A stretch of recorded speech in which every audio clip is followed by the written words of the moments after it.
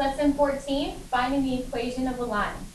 We talked just a few lessons ago about slope-intercept form and finding the equation of a line by looking at a graph.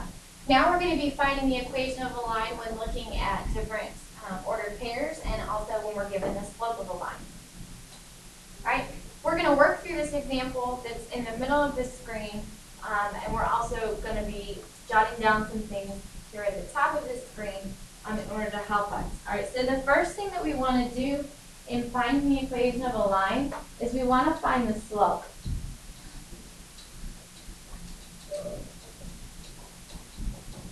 There's a formula to solve for slope. Okay, we know that slope is represented by m.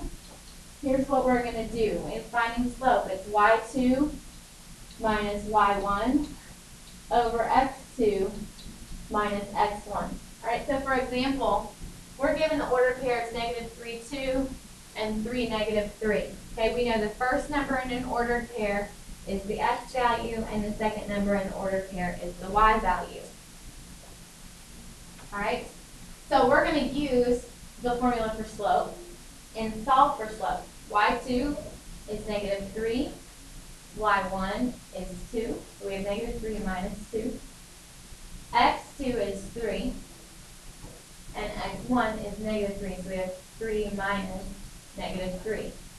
All right, well, -3 plus -2 is -5, and 3 minus the -3 is 6. So we've just solved for our slope, m equals -5, 6. Okay.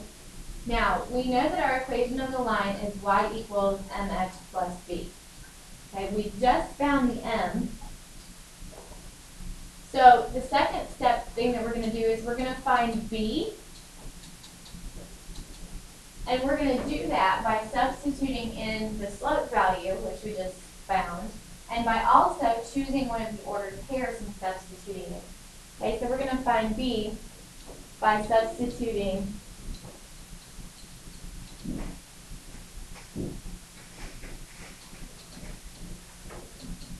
the slope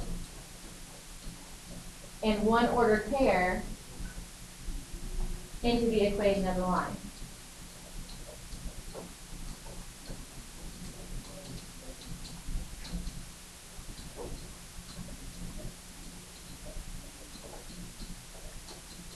All right, so our equation of the line is y equals mx plus b, as given here. We substituted in the slope, which is -5, 6. Now we're just going to choose an ordered pair and substitute in for x and y. All right, so I'm going to use the first one, -3, 2. Well, 2 is the y value. -3 is the x value, so we substitute those into our equation, and now we're just solving for b. All right, so to solve for b, we're going to first multiply -5, 6 times -3. All right, -5, 6 times -3 is 5 halves. So we have 2 equals 5 halves plus b. And then to solve for b, we're going to subtract 5 halves. So b is going to be -half. All right, so we have the b value. We have the m value. Okay, so now we're going to rewrite our equation. Rewrite the equation of a line.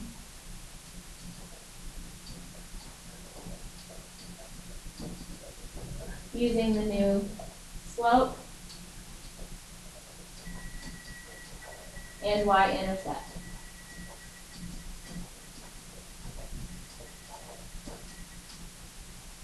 All right, so our equation of the line is y equals mx plus b.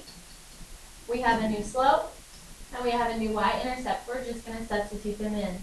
So we have y equals -5, 6 x minus a half, because that is what the new b value is. And that is our equation of the line.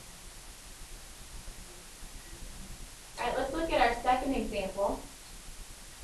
We're finding the equation of the line that passes through -4, 7 and it has a slope of -3/5. The first thing in solving for these is to find the slope. Now, we're already given the slope of the line, so that's taken care of. Step 1 is complete. Step 2, we want to solve for b using the slope and the ordered pair in our equation of the line.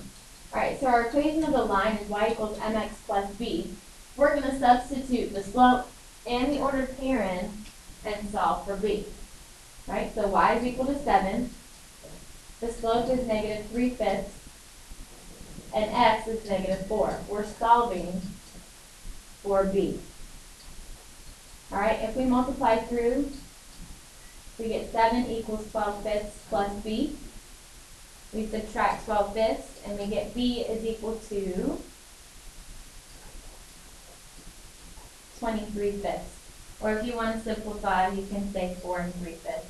But I'm okay with keeping it as an improper fraction. All right, so we have solved for b. We're already given the slope.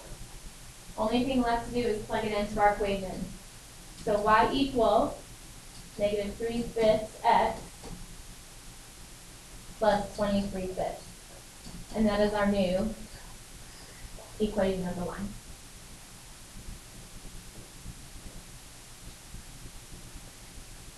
There are two more examples, two more slides. I want you to go ahead and solve each one. You're going to need to pause the video to look at the problem and solve before moving on to the next one. So the first example is find the equation of the line that passes through -2, 4, and 3, -1. You need to solve for the equation of the line for this problem. So go ahead and pause the video to solve for this one. When you're ready to move to the next example, hit play. The next example is to find the equation of the line that passes through -3/6 and has a slope of 2/3. When you're finished with this example, we will check them in class.